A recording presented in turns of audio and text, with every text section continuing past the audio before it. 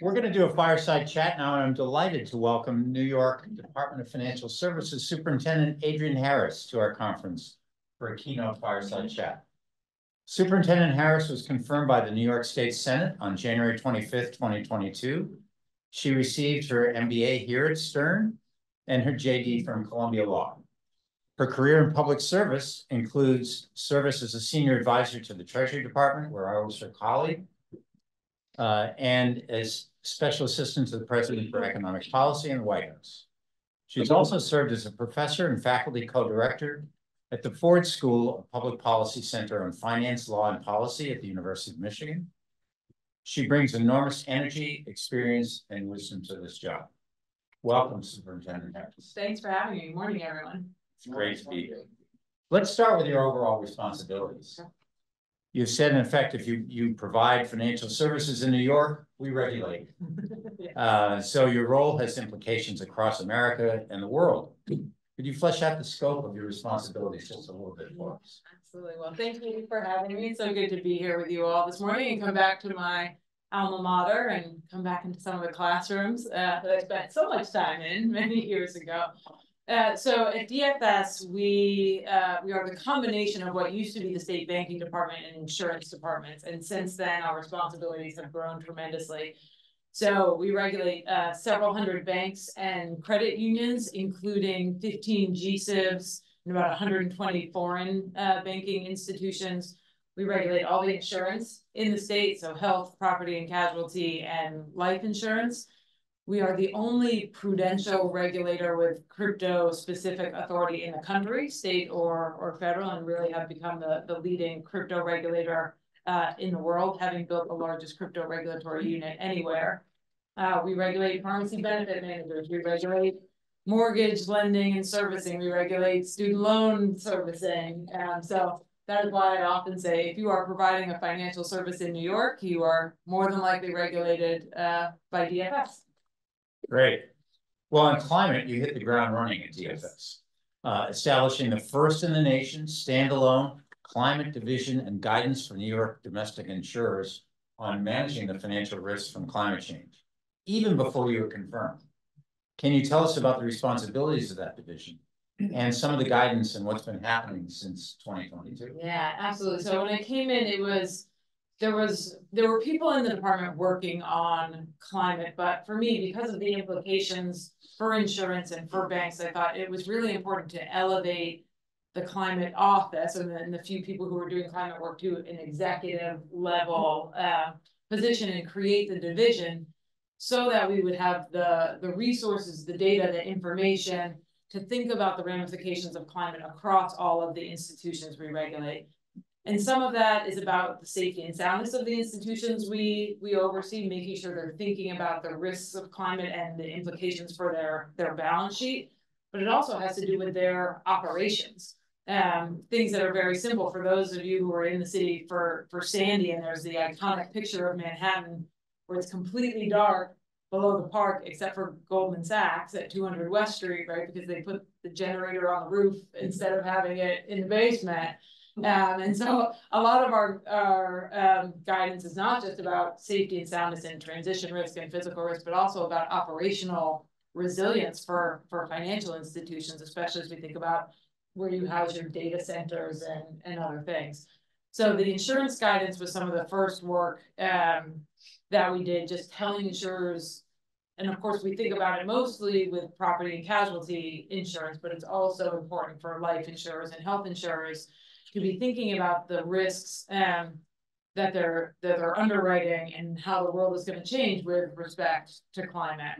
So we require that our insurers participate in the National Association of Insurance Commissioner Climate Risk Disclosure Survey. That's a mouthful. And then we analyze that data. We also have incorporated climate risk into our examination processes. So the main function, of course, of our regulators to go and examine our regulated entities, sort of audit them and make sure they're complying with all the regulations for the state. And so we've incorporated climate into our examination processes. And then at the end of last year, we complemented our insurance guidance with guidance for our banking and mortgage institutions as well, so that they could start to think about climate risk for their safety and soundness and their operational resilience. So we continue to grow our climate division. We've just added staff to start thinking about physical resiliency and how the regulated financial sector can assist the state and municipalities around the state with physical resiliency as well. Well, from that description, it's pretty clear that your goals and ours align at the Volatility and Risk Institute. And I teach risk management, so I was very pleased to see that risk culture and governance feature prominently in that guidance. And at the Volatility and Risk Institute, we've done work on climate scenarios and stress testing, so I was happy to see your guidance on scenario analysis. Yeah. Your guidance discusses the need for better public disclosure. So how do we navigate the need for better data, which we just heard about? Yeah, the data piece, as you know, is so challenging because thinking about climate in this way is sort of relatively new, certainly in the context of governance and oversight. And we regulate so many institutions, a diversity of institutions. As I said, we have 15 GSIBs, for example, that we regulate. We're the group-wide supervisor for MetLife and AIG, right? These are huge institutions. But we also regulate banks with, $13 million in deposits, or insurance brokers that are one or two people. And so how do you think about governance? How do you think about data? How do you think about disclosures with that type of diversity under your regulatory purview? And it's really a challenge. And I think for us, one of the things we think a lot about, in addition to making our insurers, for instance, participate in the NAIC survey, is how can we aggregate data? How do we take information from the larger, more well-resourced, maybe more sophisticated institutions that we regulate and make it usable for the smaller institutions who are not going to have climate expertise on staff, who are not going to have data analytics capabilities, who may not even be able to collect this data in a robust way. And so part of our job, in addition to having some requirements on the books and examining for the requirements that we put into law, is to try and help provide resources. And so we do a lot of partnering with different institutions, both in the state, nationally, and internationally. And we spend a lot of time engaging with all of our stakeholders to make sure that we're also providing information. And then, of course, disclosures have become such a big part of the public policy conversation, whether you're talking about the Fed or the SEC. For us, we want to make sure we're not putting in place requirements that conflict with other regulatory agencies. We want to be careful as we think about regulatory burden and, again, how we service the diversity of institutions that we regulate. And that's always a challenge to make sure we're harmonizing where we can, but doing the things that we know we need to do for New York and New Yorkers that may be different from some other regulators. Great. So your work will help improve the safety and soundness of insurers and the resilience of the industry. But we see, as the premise of this conference indicates, that the gaps are growing between the risks of climate change and the capacity of insurance and new insurance to price and manage them. So what should and can you do at DFS to narrow those gaps? And are there policy options that can reduce the exposures to physical risks like sea level rise that we face here in New York and wildfires elsewhere in the country? Yeah, the property and casualty space is so challenging right now. I mean, one of the things we do at DFS is we have to approve rate increases for health insurance, for property and casualty insurance, for life insurance. There are many unpleasant aspects to my job that might rank near the top when insurance companies come to us and say we need a 10%, 20%, 30% rate increase, and then we have a wonderful team of actuaries that check the assumptions from the insurance companies and are really scrubbing the data. We want to make sure we have safe and sound institutions. We want institutions to be profitable because that means they'll stay here in New York and increase competition. And of course, you have to be a profitable insurance company if you're going to be able to pay claims when they are due. So that profitability is important. But we also have to be mindful of all the increased costs that consumers are facing. It's a very tough balance to strike. Nobody's ever really happy with the balance that we strike. Everybody's always a little upset with us as we think about insurance rates. But I think in the last couple of years, it's become particularly challenging because of climate risk, because of inflation and replacement costs. The reinsurance market has gotten much, much tighter, and the capacity there is shrinking, and they're less willing to take risk from direct insurers. And so you have this confluence of circumstances that has really led to rate increases of 20, 30, 40%. And if you're in a coastal area, it's almost untenable. So for us, one of the things we did, I've been really big on engagement with all of our stakeholders. We convened a group of industry participants, reinsurers, mortgage lenders, direct insurers, and said, all right, let's look at the categories or the buckets of possible solutions.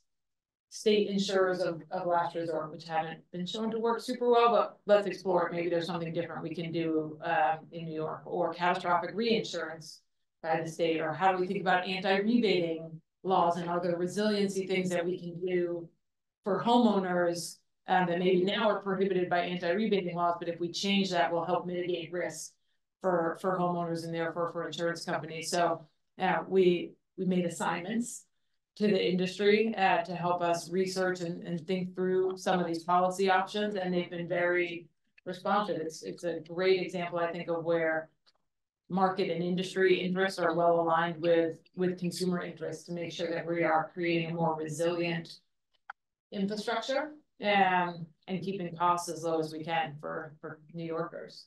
But I remind people all the time when people call DFS and complain about rate increases, which we understand, and say, everybody at DFS, myself included, is also a consumer. So I approve rate increases, and I remember one day my insurance broker called me when my policies were getting ready to renew, and she's like, I really have this bad news, like your auto insurance and your homeowners insurance are gonna increase by X. And I was like, I know, because I approved that rate filing. I know exactly what was going to happen, but it is good because we are all consumers ourselves, right? And so we really have skin in the game when we're thinking about these policy decisions. Yeah, and that's really important. That engagement is really a hallmark of your the things you do to inform your decision making. Having worked in Washington, what help do you need in that regard? Yeah, I think, it's been, for me, as I think about my career, having spent time in the private sector, as a lawyer here in New York, and as a tech entrepreneur in Silicon Valley, and then having the experience at Treasury in the White House before coming here, I really try to draw on all of those experiences in policymaking. And I think the relationships from Washington have really proven to be a benefit to the department and hopefully to New Yorkers. I think that was certainly true during the banking crisis of last year, having long-standing relationships with the federal regulators when we were experiencing that turmoil.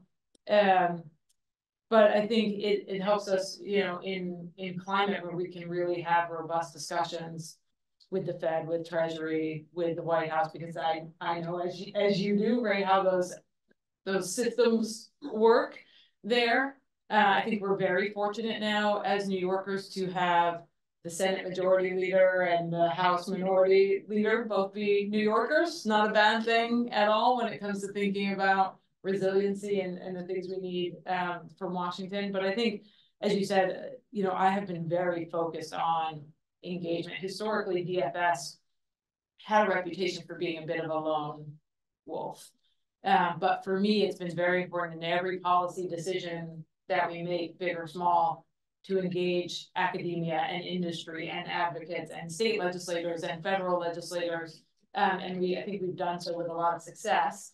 And not just our New York delegation, but delegations from across the country and on both sides of the aisle. And it really helps, I think, New York be a leader as the financial capital of the world, but not be out on a limb so far by ourselves that people can't follow. And one of the examples that I used when we did the banking climate guidance, the original drafts that the team provided to me in all candor were very aggressive, and they were like, we're in New York, we're gonna be a leader, like we have to, go as far as we can and do all these things. And my counsel to the team was, you can't be a leader if nobody follows. Mm-hmm. So we need to put climate guidance in place that pushes the boundaries, right, and moves the dialogue and moves the compliance framework and governance framework along in a way that we're progressing, but in a way that others might take something from it and follow suit. And so one of the first people I shared the climate guidance with, which at the time I didn't share publicly, and then I said it in a public context, and so now it's out there. But one of the first people I shared it with was the banking commissioner from Texas.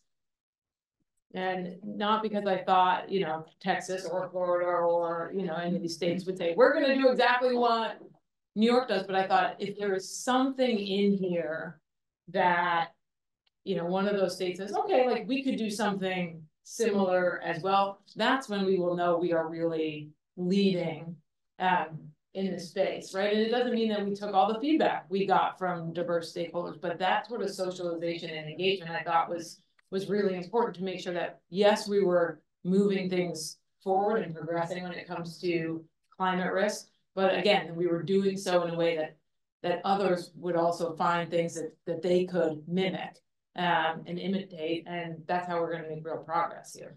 Yeah. So we've been alluding to the fundamental tension between affordability for insurance products and the ability of the providers of insurance and the incentives that might be involved in order to make a profit on their business. Yeah. And can we dig a little deeper into that? How do we navigate that? Yeah, you know, it's interesting because I think people think about insurance companies, and usually people don't have fond associations of their insurance companies. You know, and that's why regulators exist, right? So we can examine them and make sure they're behaving the way they are supposed to behave. I've been very focused on kitchen table issues since coming in to the role, to the tune of last year we were able to get $182 million back to New Yorkers in the form of restitution through complaints and enforcement actions. But we also want profitable, safe, and sound going concerns here in New York. And I'm sure folks here have followed some of the news out of California and Florida, where because they were holding insurance rates artificially low, insurers just left those markets. And so then you're left with a more limited competitive base.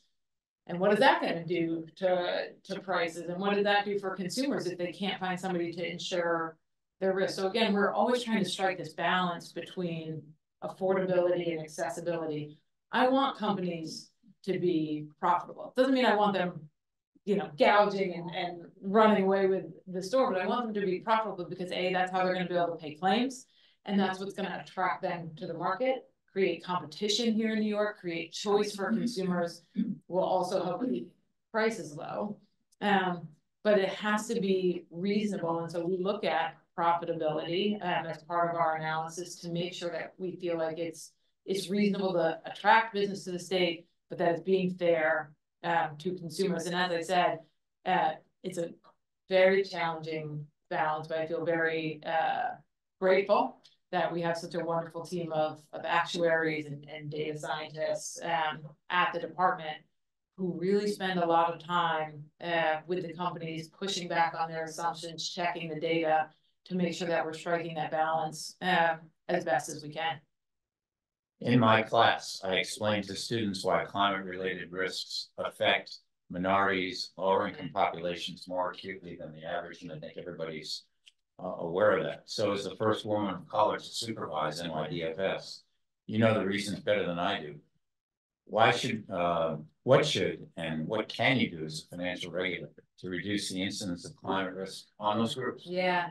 It's a really important question, right? There's so many of these broader societal dynamics that disproportionately affect low and moderate income communities, communities of color.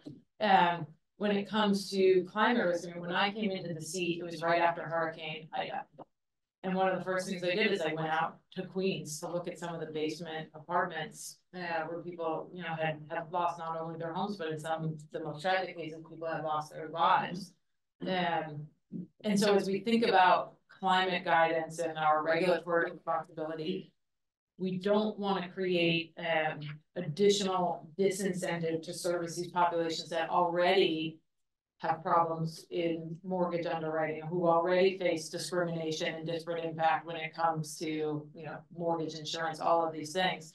And so we had to strike this balance to say, you have to manage your climate risk, but you can't do it at the expense of your anti-discrimination mandates.